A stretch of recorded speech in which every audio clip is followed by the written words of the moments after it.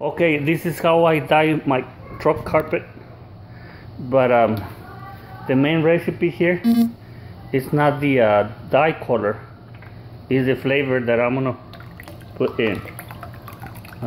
It's a little bit of color, vanilla smell, little bit of cinnamon right there, and then let them boil. And we wait until we mix it with the paint, with the dye color. Boil the water to 200 degrees. Wait until reach the boiling point. Almost done. Has to be between 180 and 200 degrees. Almost ready.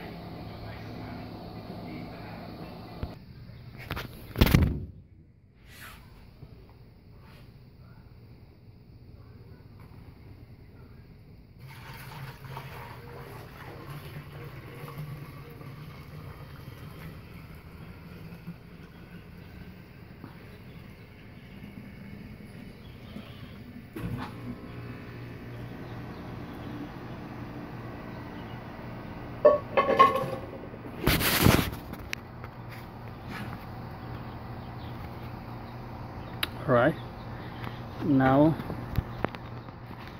if you can see, I poured the liquid there, and I'm gonna add the dye. Okay, now we're gonna pour the dye color inside the container.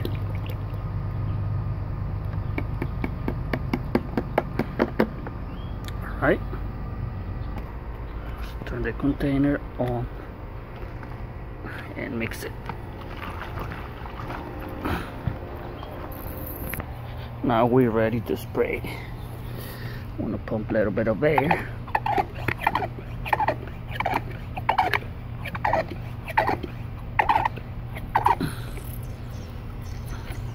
And if you notice, this carpet is gray. I'm turning the carpet chocolate brown. And that's how I do it. Turn on, see? Notice the color change.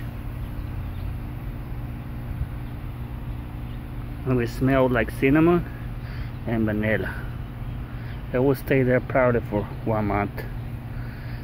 Help the smell of the car. And basically that's how I dye my carpet. Pretty easy. And since I'm doing this on Arizona sun, it's gonna cook the paint really quick. See, you see the color change.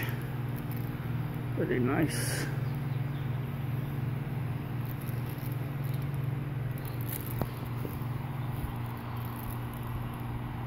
Alright, that's how I dye my carpet. I'm gonna show you the product on another video. Done. Thanks for watching.